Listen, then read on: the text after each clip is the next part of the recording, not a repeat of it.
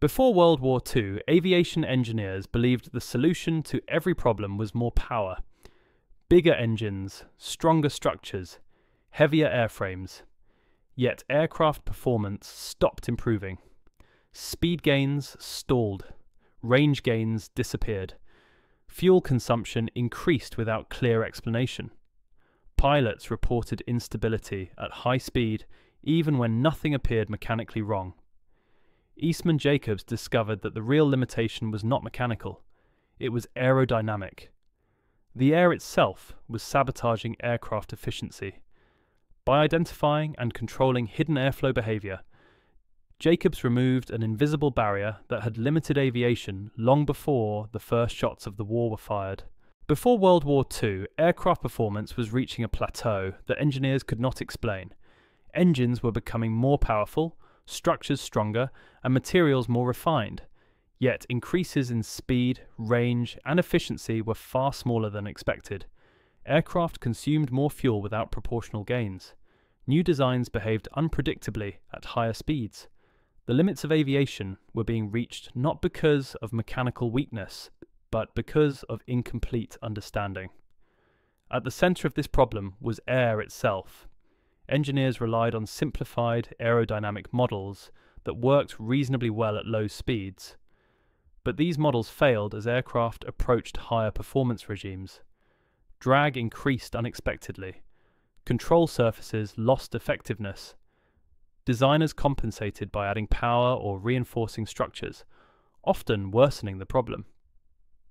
The industry lacked precise data on how airflow behaved around real aircraft shapes.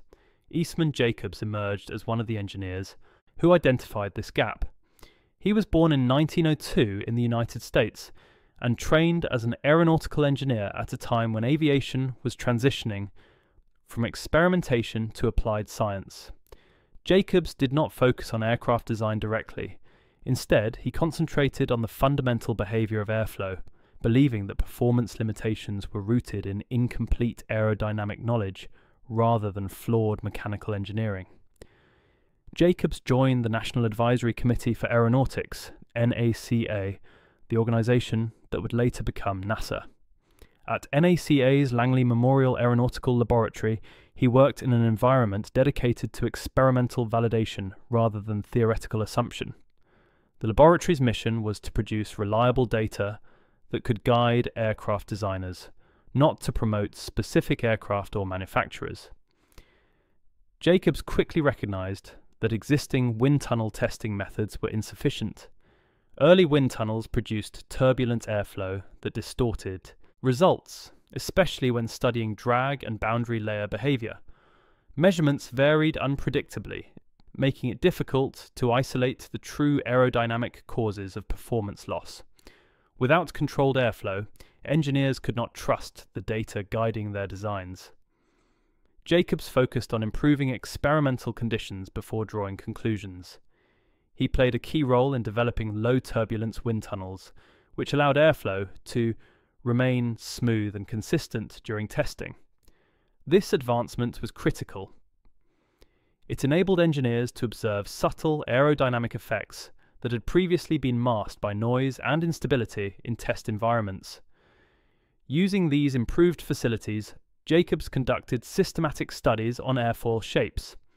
Rather than testing complete aircraft, he isolated wings and sections to understand how air behaved at the surface level. His work revealed that a significant portion of drag did not come from obvious sources like frontal area, but from microscopic airflow behavior along the wing surface. Jacobs identified the importance of laminar-flow, a smooth airflow regime in which air layers slide over one another with minimal mixing. When laminar flow was maintained, drag dropped dramatically. When it transitioned to turbulent flow, drag increased sharply. This transition often occurred unpredictably, influenced by surface roughness, pressure gradients, and wing shape. Before Jacobs' work, most engineers assumed turbulent flow was unavoidable at practical flight speeds. Jacobs demonstrated that with proper airfoil design, laminar flow could be extended over a significant portion of the wing. This discovery did not require new engines or materials. It required reshaping the wing to manage pressure distribution and delay flow transition. Jacobs and his colleagues developed a series of laminar-flow airfoils that significantly reduced drag compared to conventional designs.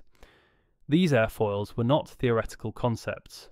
They were tested, measured, and validated under controlled conditions. The results showed clear gains in efficiency, range, and speed without increasing power. The implications were immediate. Aircraft could fly farther on the same fuel. They could reach higher speeds without overstressing engines. Performance improvements came from reducing resistance rather than increasing force. This approach aligned directly with wartime needs, even before the war demanded it. As global tensions rose in the late 1930s, military planners sought aircraft that could escort bombers, patrol long distances, and operate efficiently at high speed. Jacobs's work provided the aerodynamic foundation for these requirements. His data influenced the design of wings used on several World War II aircraft, including fighters and bombers, where range and efficiency were critical. Importantly, Jacobs did not claim to design aircraft. He provided the data that made better design possible. Manufacturers integrated his airfoil research into their own designs, often without public recognition. The gains were attributed to aircraft models or engine improvements, while the aerodynamic foundations remained largely invisible. By the time World War II began, Jacobs' work had already reshaped aerodynamic understanding. Aircraft entered the war with wings informed by precise airflow data rather than assumption. The result was not a single breakthrough aircraft, but a systemic improvement in performance across multiple designs. Eastman Jacobs demonstrated that aviation's limits were not fixed by physics alone, but by the quality of measurement and understanding. By making airflow visible, measurable, and predictable, he removed an invisible ceiling that had constrained aircraft performance. This contribution occurred before combat validated it, but its effects were felt throughout the war and beyond. This was not innovation through spectacle, it was innovation through clarity. And in modern air warfare, that clarity became decisive long before the first mission was flown. As World War II approached, the aerodynamic work conducted by Eastman Jacobs moved from a laboratory relevance to operational necessity. Aircraft were no longer being designed for isolated performance records. They were being designed for sustained combat missions where range, speed, and fuel efficiency directly determined strategic reach. The data Jacobs had produced at NACA became increasingly valuable as military requirements intensified. One of the most immediate impacts of Jacobs's research was on aircraft range. Long-range missions required aircraft to travel farther without increasing fuel load. This was especially critical for escort fighters and reconnaissance aircraft. Engine power alone could not solve this problem, as additional fuel increased weight and drag. Reducing aerodynamic resistance was the only viable path. Laminar-flow airfoils provided that reduction. Jacobs' airfoil designs were incorporated into several wartime aircraft programs. While not every aircraft achieved full laminar flow in operational conditions, even partial preservation of smooth airflow resulted in measurable performance gains. These gains translated into longer escort ranges, higher cruising speeds, and improved fuel economy. The benefits accumulated over entire campaigns rather than single engagements. The P-51 Mustang is often cited in discussions of laminar flow wings, and while its performance depended on multiple factors, the aerodynamic principles Jacobs helped establish were essential to its efficiency.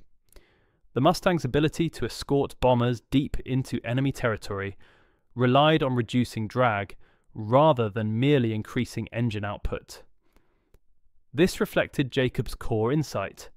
Efficiency was a force multiplier. Jacobs' work also influenced bomber design. Heavy bombers operated near the limits of engine endurance and structural stress. Reducing drag improved cruise efficiency and reduced engine strain over long missions.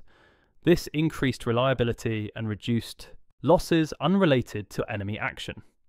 In wartime, these incremental improvements had strategic consequences.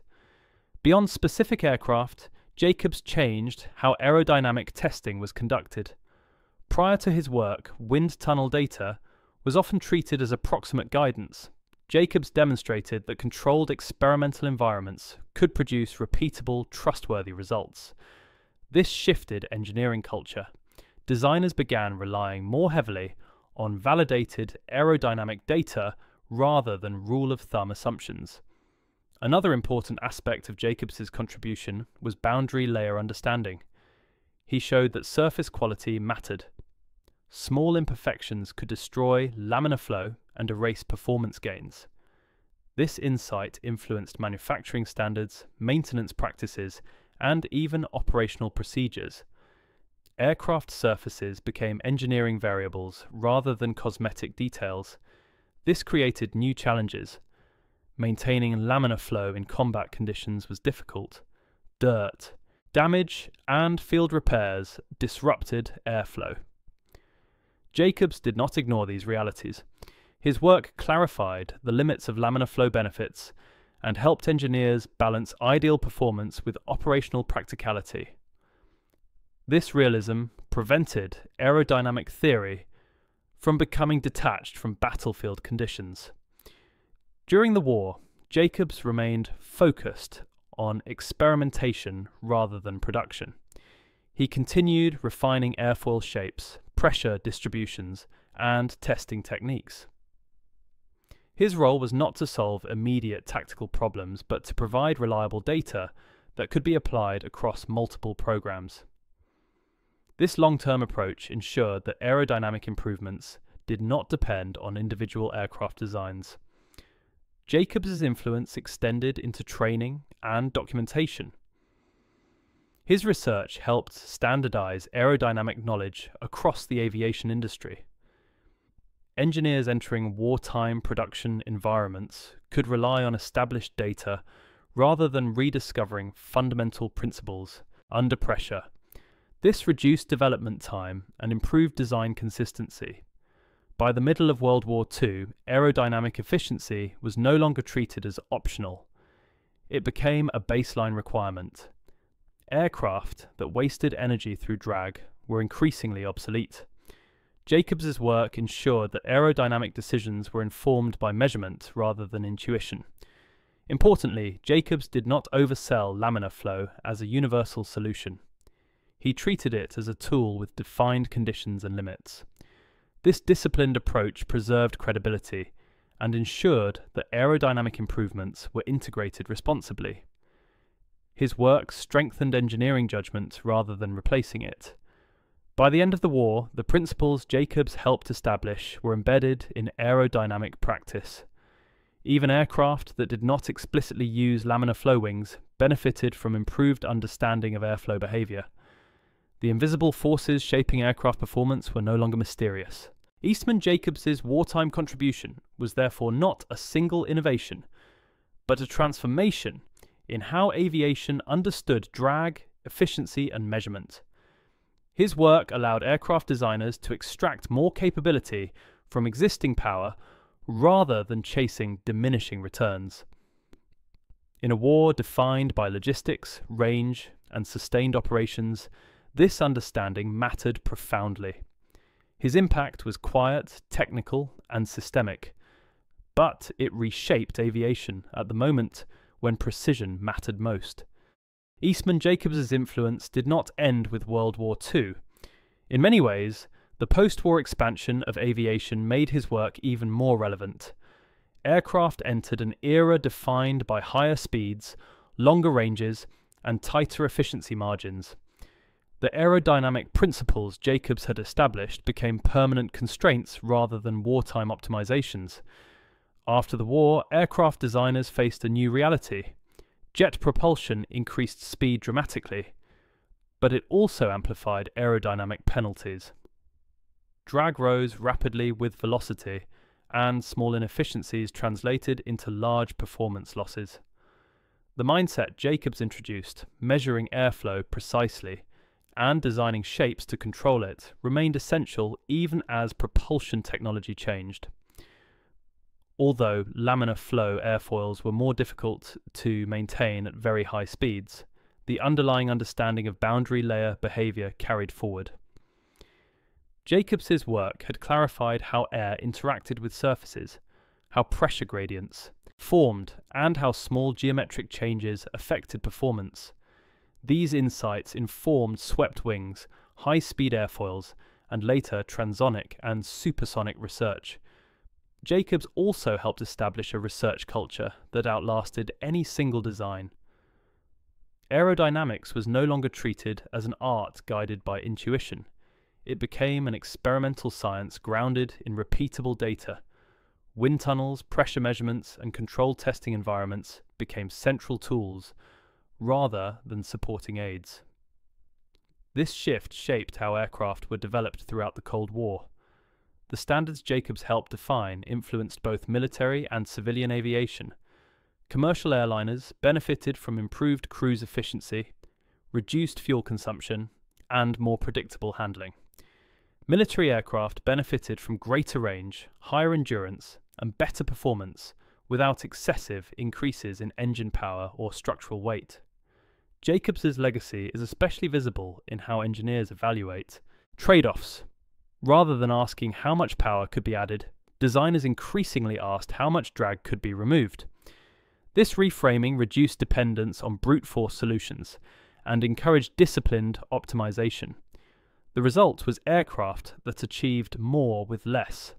Importantly, Jacobs never promoted aerodynamic theory detached from operational reality. He understood that airflow could not be perfectly controlled outside laboratory conditions. His work defined not only what was possible, but also what was practical. This balance prevented aerodynamic research from becoming disconnected from manufacturing, maintenance, and combat use. Over time, Jacobs' contributions became embedded in textbooks, design manuals, and engineering education. New generations of aeronautical engineers absorbed his methods without always knowing his name. His influence persisted through processes, standards, and assumptions, rather than public recognition.